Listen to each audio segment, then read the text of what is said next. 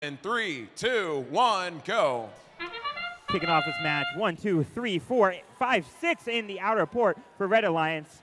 Volleyballs from the Blue Alliance. Automation Nation still lining up, shooting 3 out, 64-98. The only other robot in this event with a multiple auto last second outer goal cell, 39-45 in favor of your Blue Alliance.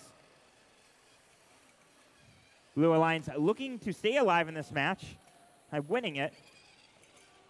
64-98, taking a quick hit to 31-47.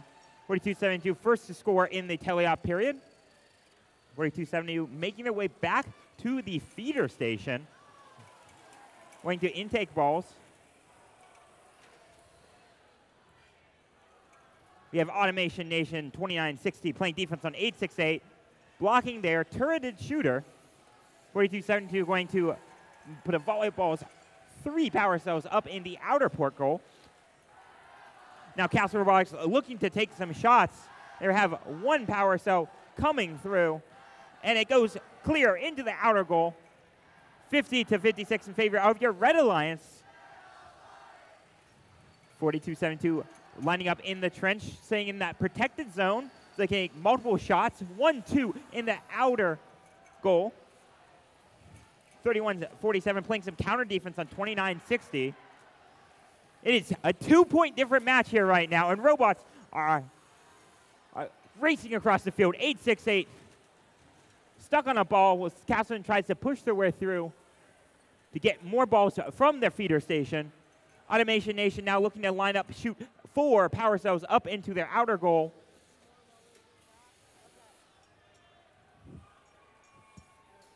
Thirty-six seconds left in this match. Heavily in favor, 130-60 in favor of the Blue Alliance. Red Alliance looking for a triple climb in this match. Triple climb worth up to 80 or 90 big points. This could swing it back in Red Alliance favor. We have 42-72 is up off the ground. 16 seconds left in this match. 868 making the way up, 31-70, and we have 3 red robots in the air with the level. We have 1 blue robot going up, 8 seconds left in the match, 2 blue robots up in the air. Automation Nation spinning around in circles. An extremely close match.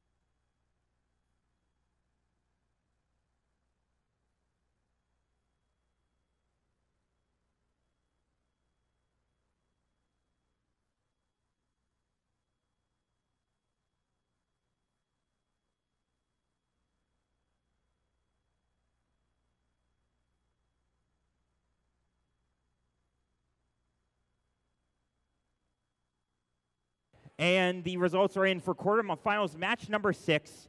The score, a difference of 4 points. The Blue Alliance needing this to stay alive. The winners.